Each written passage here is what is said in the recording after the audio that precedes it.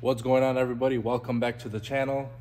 We finally got our rear turbo back from Pure, so we'll be unboxing this, taking a look at it, do a quick inspection, make sure everything's good with this, and then we can get started or continue part 2 of this turbo install on the 135.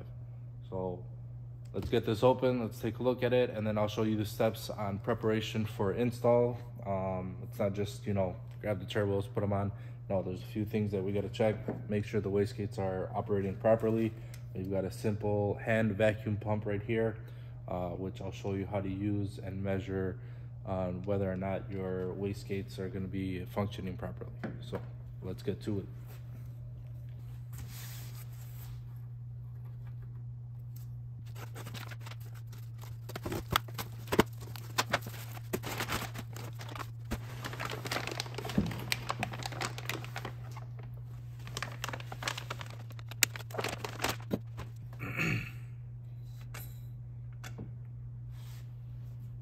Perfect.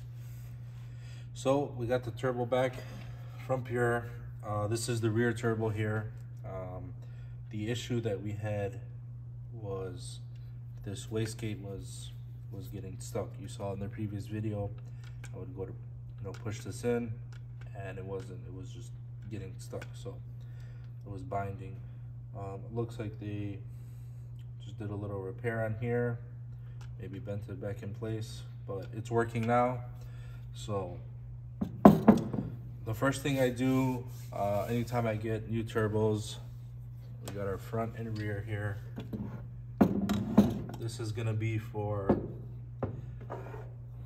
any turbo manufacturer, whether you have Franken's, whether you have 17Ts, eBay specials, 19Ts, Pure turbos, Pure 600s, high flows, DAW, whatever the turbo is that you have.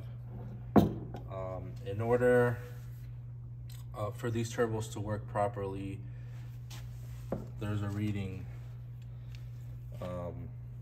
that you want to have here. So we're measuring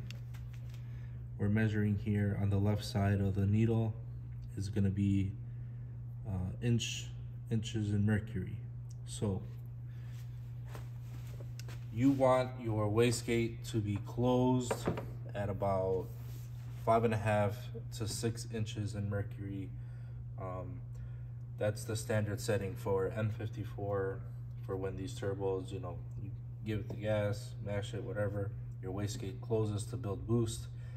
It's going to need 5 inches in mercury in order for that to work properly. So I'll show you. This is just a simple, what's it called? Blue point. Here's the part number if anyone wants to get it. YA4000B as in Bravo. And all this is a handheld vacuum pump. So if you cover this, you start pumping, you see it starts creating vacuum. You let go of it, it releases pressure. So we'll hook this up right here to the wastegate actuator, like so. Then we'll come down here, and I'll try to zoom in for you, but basically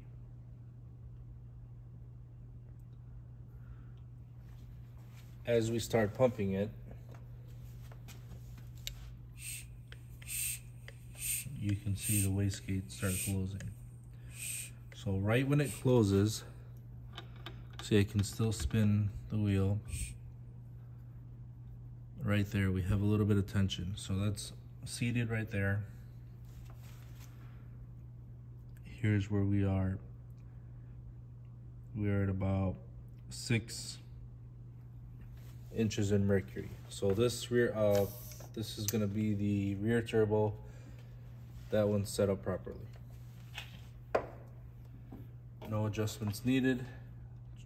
Make sure that you're tight.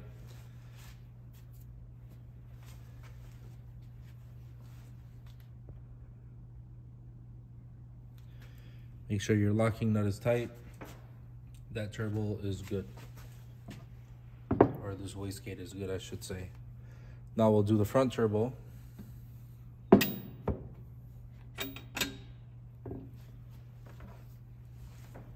Same thing, we'll hook up our vacuum line to the wastegate actuator.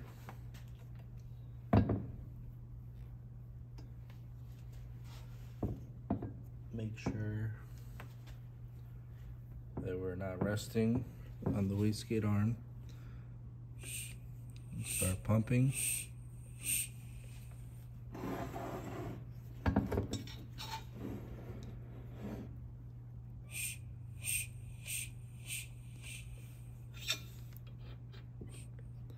Right there, we're closed. Same thing with this. We're at about 6 inches in mercury, so we're good. Disconnect that, and that's all you got to do to test that the wastegates are set properly. It just so happened that on these turbos, they were set properly, but once again, I've seen eBay turbos, I've seen Pures, I've seen DAW where they do not come adjusted. So anytime you're installing a new turbo, always make sure that you do this, otherwise your car is not going to be running properly. You'll have laggy boost, incorrect boost, you'll have overworking of your wastegate duty cycle. Your tuner will see that, and it is noticeable in the logs. So just remember to always do this adjustment. All right, so next step, guys, over here we've got our water jacket, we've got our heat shields, we've got some coolant feed lines and some coolant return lines here. What I'm gonna do is take out the gaskets, clean out the surface of the parts, remove all these O-rings, and replace them with brand new O-rings so that we have these parts ready to go in.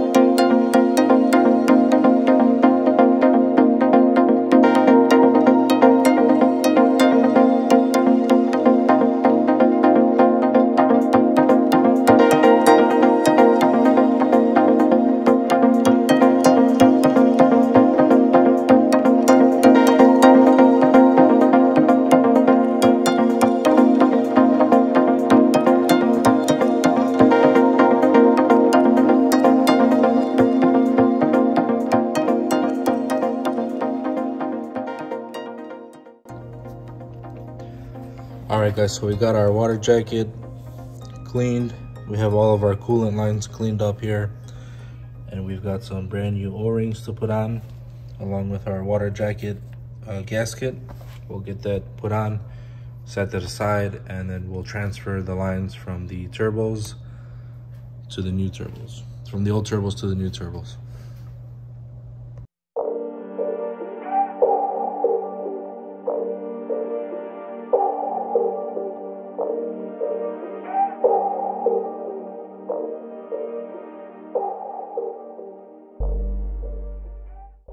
So we've got our rear turbo here. This is our old turbo.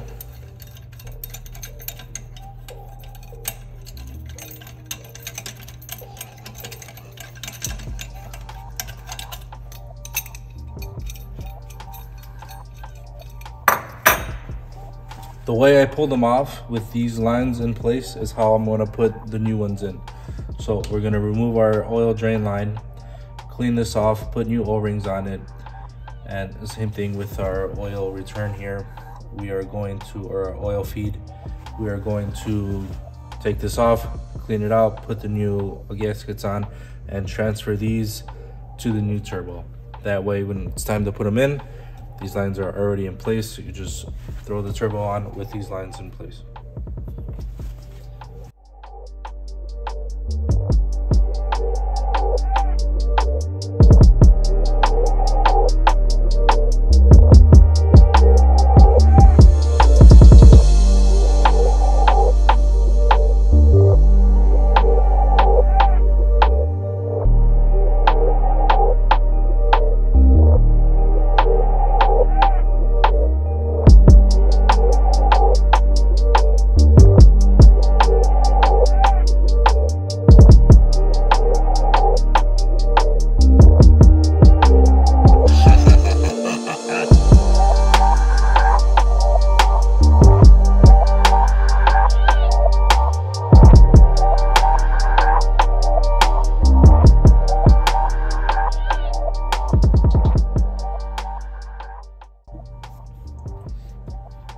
Alright, so one thing I like doing personally, before putting this oil feed line on top, I've got a little squirter here with some breaking oil, and I'll just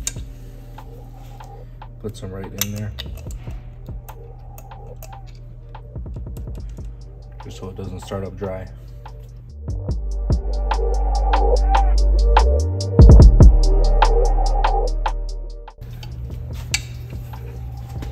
Okay, rear turbo all complete.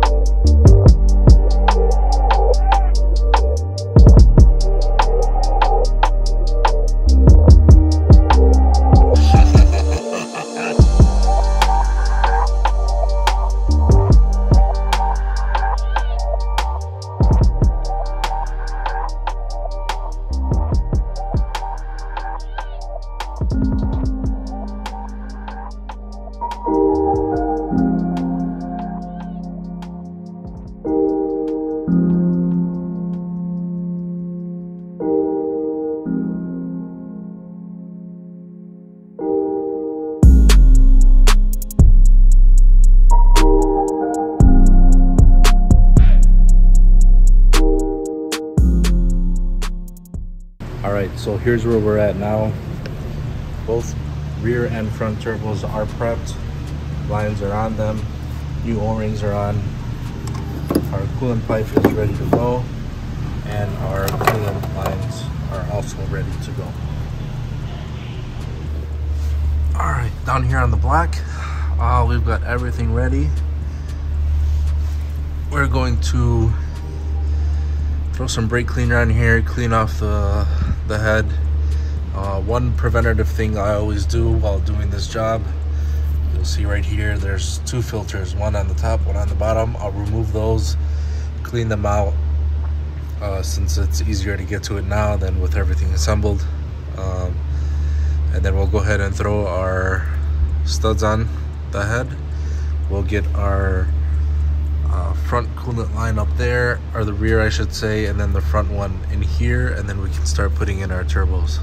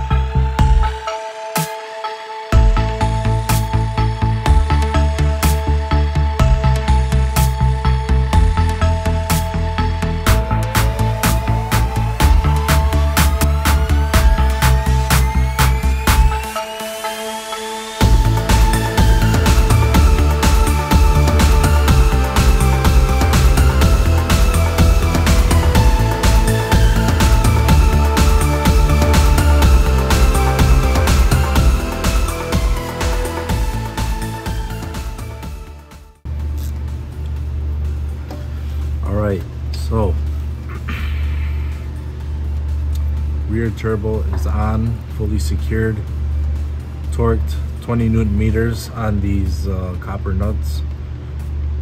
We're tightened down on the coolant lines. We have our drain line tightened up. So now we can move to the front turbo.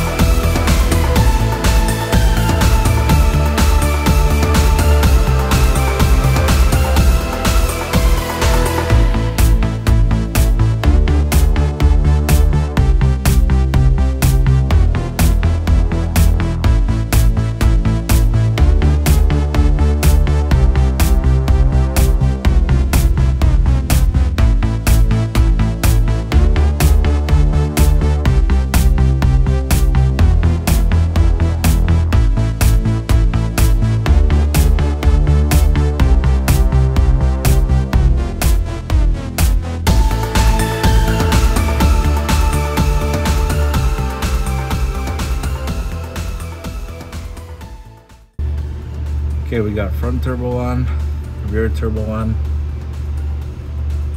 Next, we're gonna go ahead and put this water jacket on. Before I do that, I think I'm gonna get the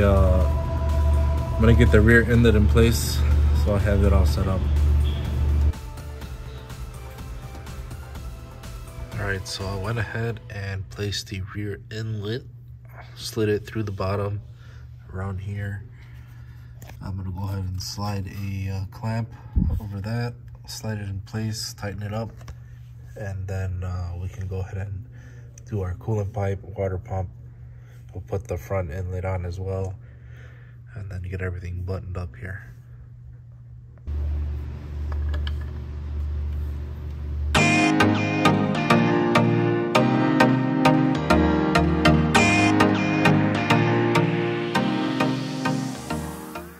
Okay, rear inlet is tightened down, attached.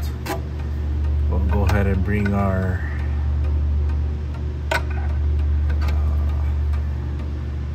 coolant pipe here. Actually, I gotta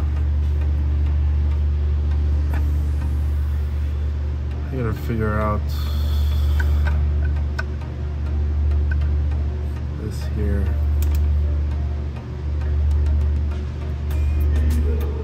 So yeah, we'll put our coolant pipe next.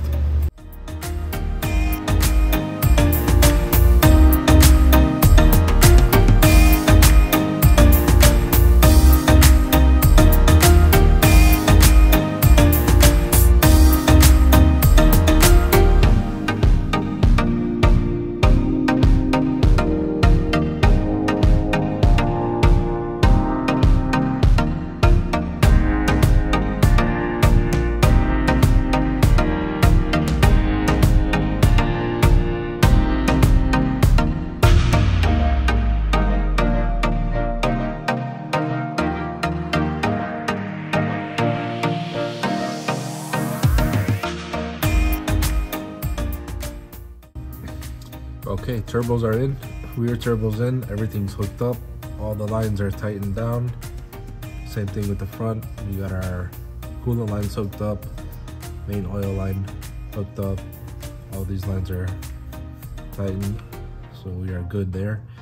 Next step, we've already got our rear inlet on, so I'm going to put some heat wrap around this silicone area since it sits pretty close to the manifold.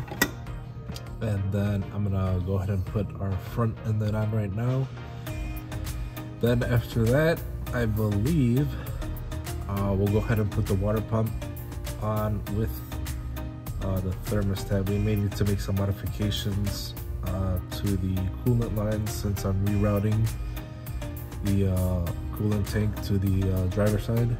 So we will do all this next.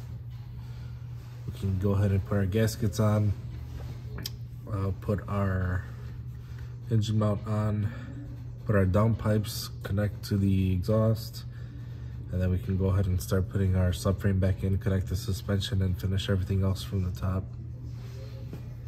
Anywhere you go, you belong. Anywhere you say, anywhere.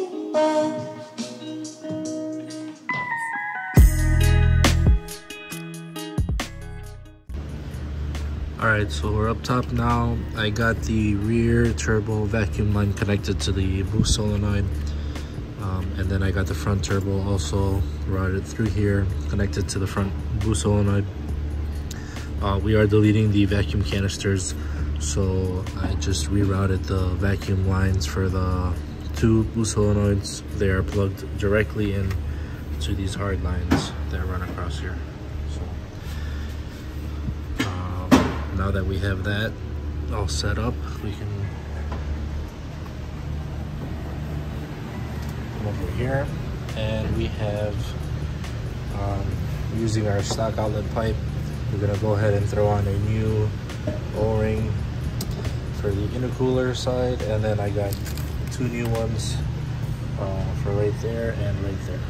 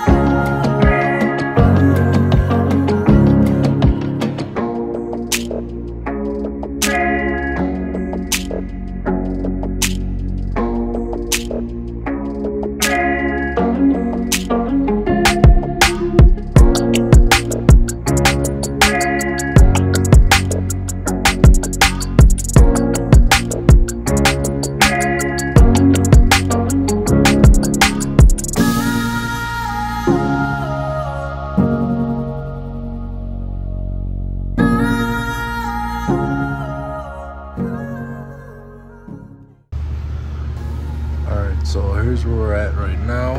We got downpipes on. They are loose. We got our gaskets in, connected to the exhaust. We got our water pump on. I didn't put the thermostat on yet because we're gonna go up top. We're gonna have to do some modification, some cutting to this line to be able to reroute the coolant reservoir to the driver's side. So we'll go up top for now and then finish up the bottom later.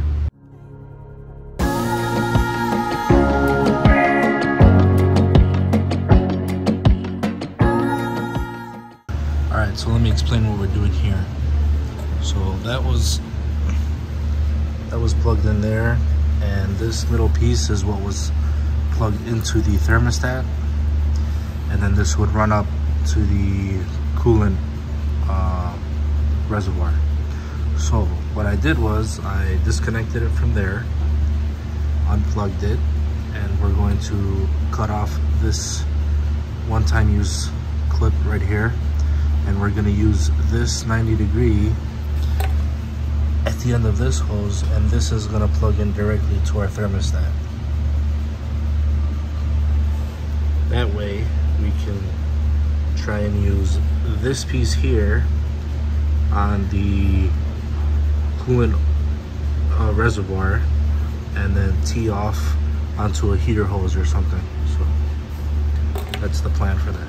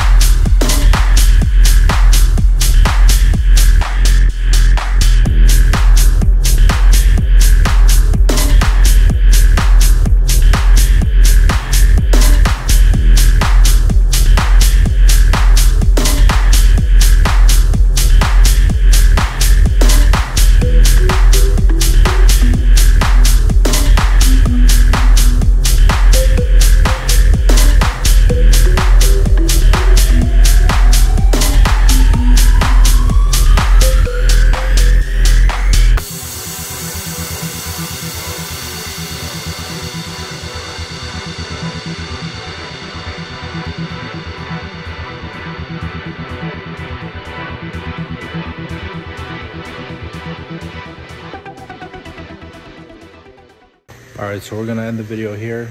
We got a little snag.